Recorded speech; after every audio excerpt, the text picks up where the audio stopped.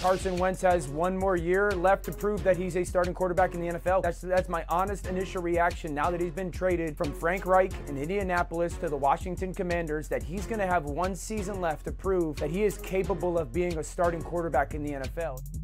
In the same week that two future Hall of Fame quarterbacks cemented where they'll be playing, the Washington Commanders, still haven't gotten used to that, went out and secured the services of Carson Wentz. Lord have mercy. A quarterback somehow even less inspiring than the name Commanders. Let's be clear about that. Washington fans are horrified about adding a quarterback who is a disaster waiting to happen on every damn snap. But the rest of the NFC East, oh, they're loving this. They're loving this, okay? Dallas cornerback Trayvon Diggs is salivating over the turnover possibilities. You know he is, okay?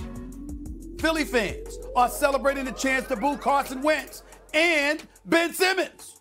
And Giants fans, y'all got problems of your own. Y'all better sit this one out. It's been a fast fall for Carson Wentz, no doubt about that.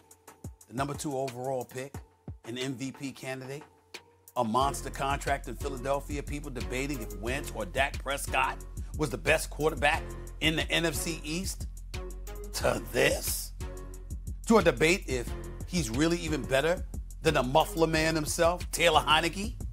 That's how bad it's got for Carson Wentz. To Frank Reich, the one man who vouched for Wentz, helping him pack up and leave Indianapolis. Now don't get it wrong.